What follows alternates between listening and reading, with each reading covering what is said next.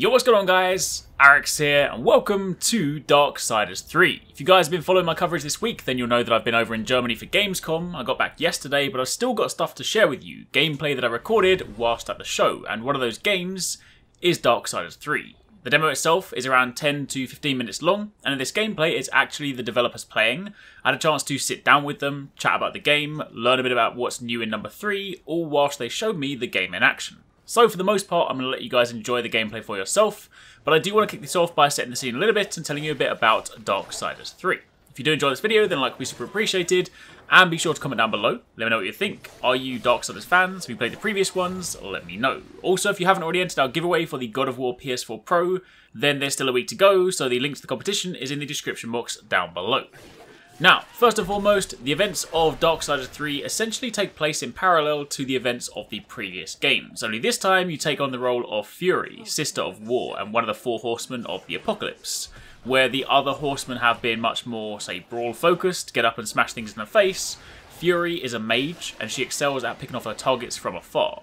In Darksiders 3, the Earth is now overrun by the 7 deadly sins, and the mythical creatures that serve them.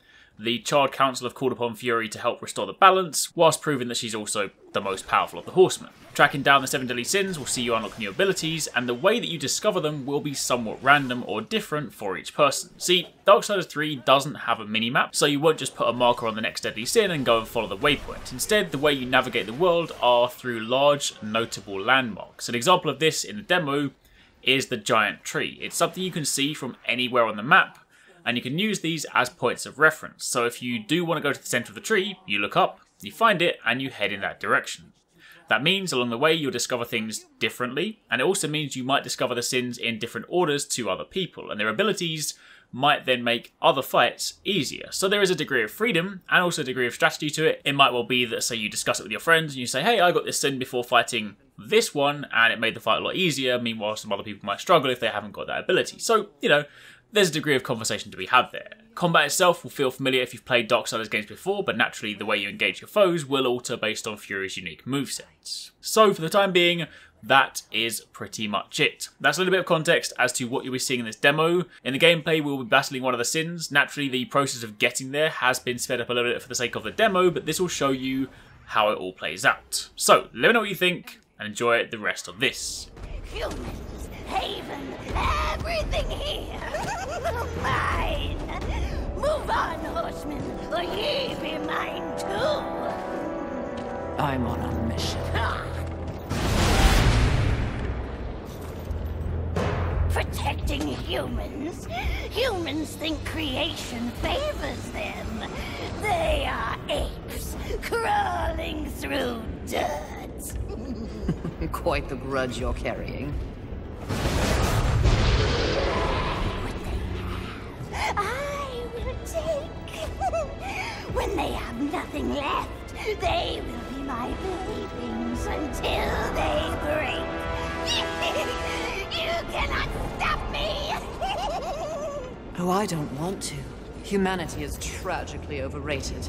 I am not here for them. I'm all yours. No!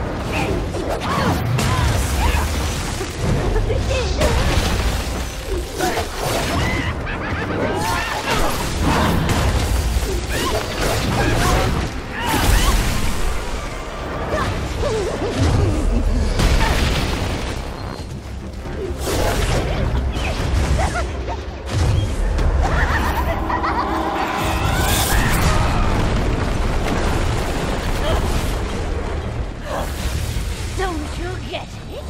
What's mine is mine!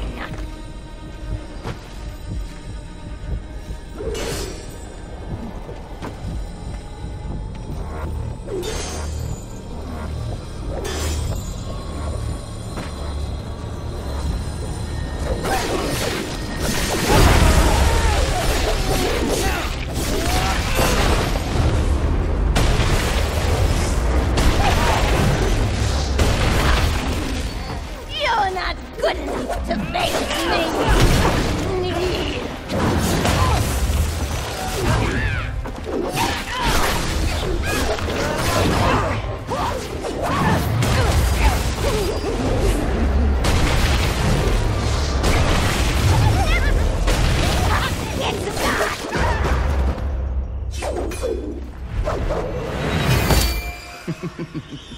Pretty. Come and get it. That's mine!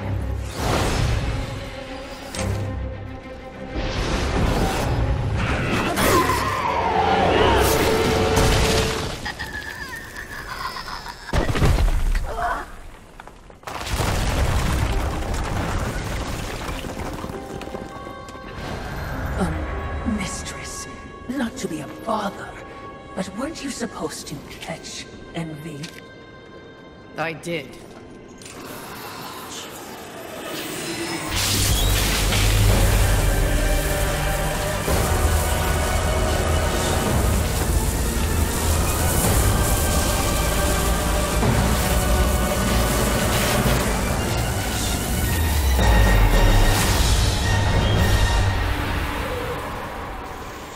This talisman. It's a vessel. Envy used it to hold energies from the rest of the Seven. It will make a fitting prison for the others once their physical forms have been broken.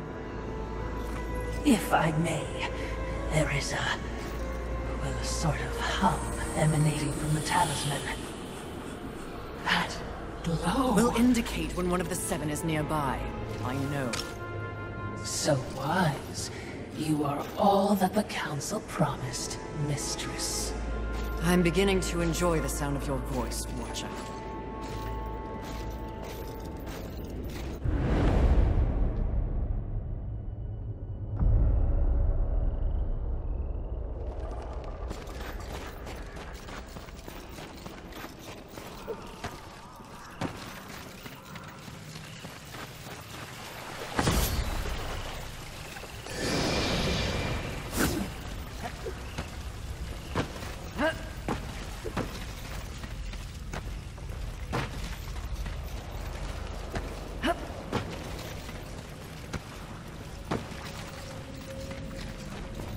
I would be remiss in my duties if I didn't point out that even with the talisman, locating the other deadly sins will prove a challenge. Finding Envy was easy enough. That was a gift. One I would not count on receiving twice. Envy was also, by far, the weakest of the deadly sins. Anything else to add? Only what I assume you already know. The armies of both heaven and hell have cordoned off the world of man into various areas of influence. Look around us. The upheaval we have seen is the very personification of the struggle between order and chaos. You have set for yourself an unenviable task, given these environs. That's what makes it fun. The other sins are hiding across this shattered world. They strike at angels and demons alike in their own selfish bids for power.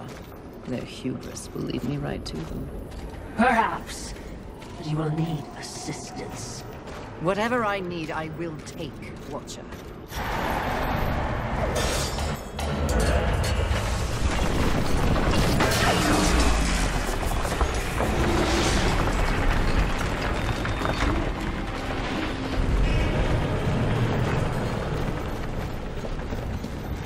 I knew that war would one day unleash all this. But seeing it... his gifts are impressive. May I remind your mistress that you have no peer among your horsemen.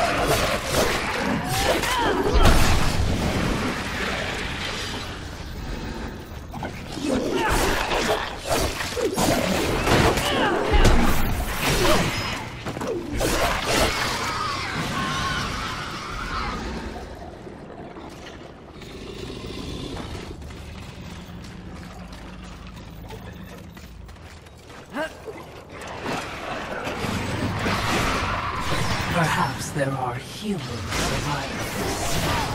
Not my concern, Motto.